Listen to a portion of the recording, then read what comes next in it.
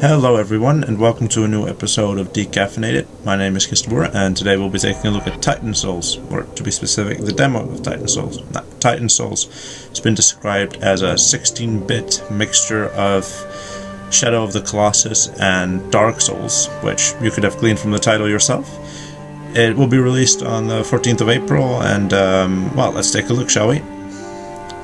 Alright, so the basic idea is that you have to kill or destroy a number of bosses. The final game will have 18 bosses, but we'll just have a look at 3 of the earlier bosses in this demo. Well, let's see what we got here. So, you only got one weapon. It's your one single cute little arrow, and there we go. As you can see, the game's not as easy as I'd have liked. There you go again. Wait.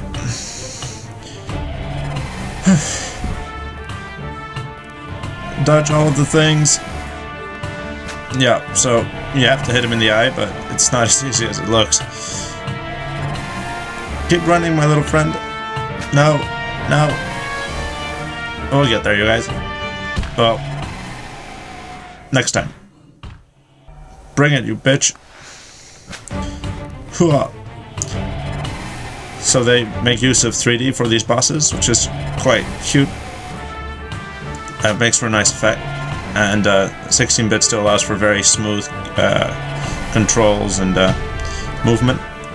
As you can see, the roll has a fairly large range, which makes dodging, you know, a reasonable job, although these enemies move at an alarming rate. What just happened to it? Why is it all distorted? And we go down again. Bring it, bring it, bring it! We will conquer over you, you twerp. Well, this is only the first of 3 bosses, but the other 2 aren't any easier, so hope you've got some time. How? That didn't hit us? Lucky.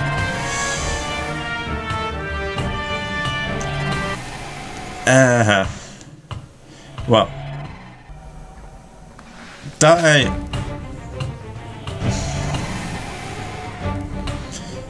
Also, by holding the shoot button, you can withdraw your arrow, so even though you only have one arrow, you can use it repeatedly, otherwise this game would be practically impossible. Not like it isn't already. But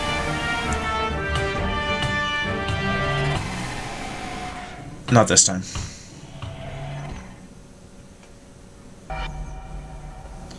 This time, though, I can feel it. I can feel it in my bones, you guys.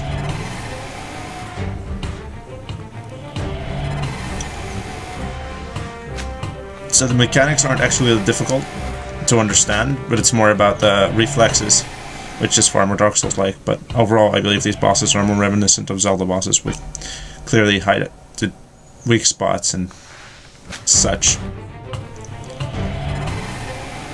Alright, draw the arrow back in.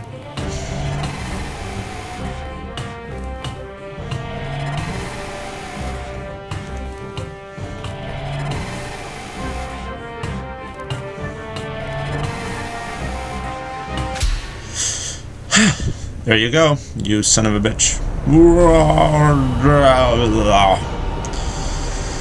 We might be tiny, we might be short, and our hair might be purple, but we are still stronger than you. Little eyeball in a box. And now we're going Super Saiyan. Super Saiyan! Well, that didn't do much. Hop, hop, hop, bye-bye.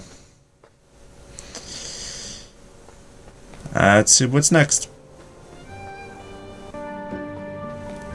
Run, run.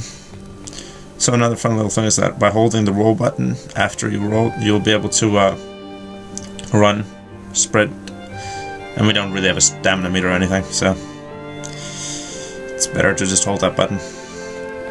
Roll around a bit. The rolling is very important, as you might have noticed. These bosses are very quick and very unpredictable. I haven't been able to detect a very clear pattern, even if they do only 1 or 2 things. It's the way they randomly combine these movements that makes them unpredictable. Hurrah! And this seems to be the golem. Now, you might have already been able to see his weak spot, the little purple eye there. Not gonna be that easy because he keeps blocking it with one hand. I need to wait for him to leave a little opening between the two hands. And then hit him with that.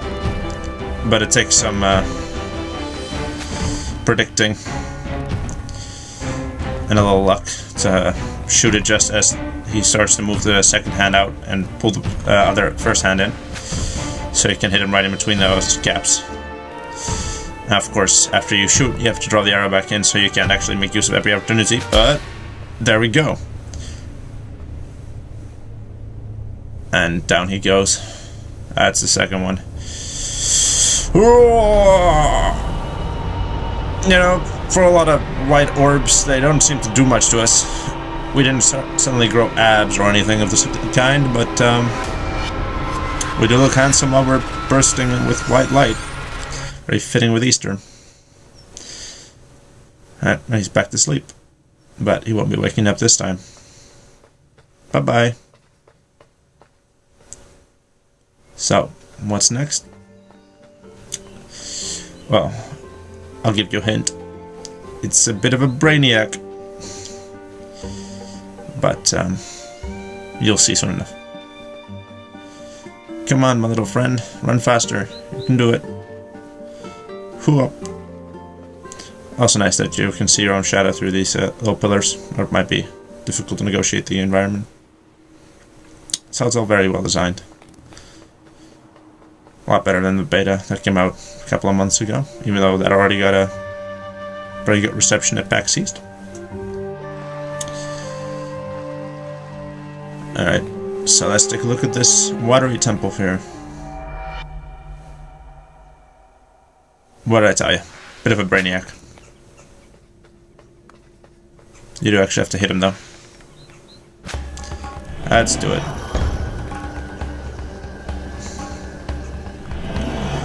So, this one's pretty easy to predict movement wise. The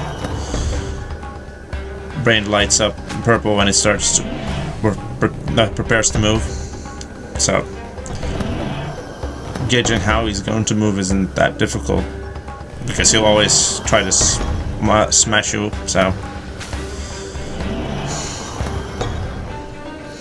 The basic gist of it is make him slide over one of the petals with a flame on him. And when he does so, stand on the other side and hit him with a flaming arrow, like so. And now,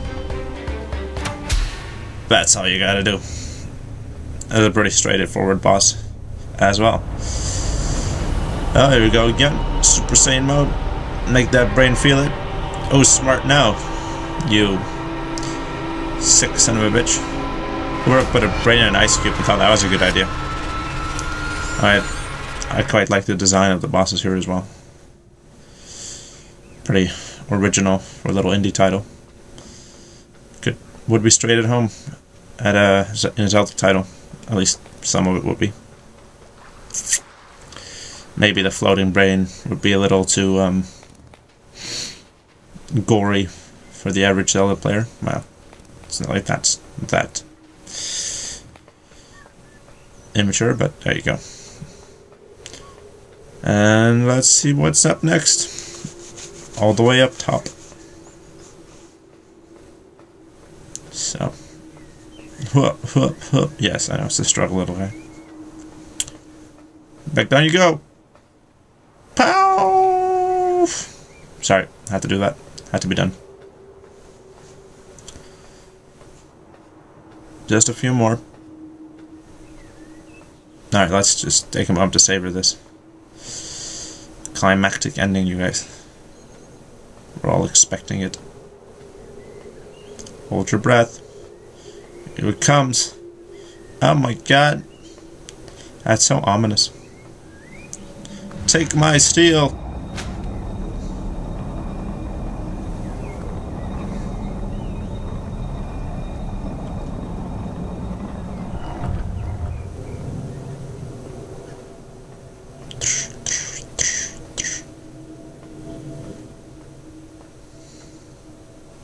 And there you go. Full game's coming out on April 14th. For more Let's Plays, check out the Fanbot.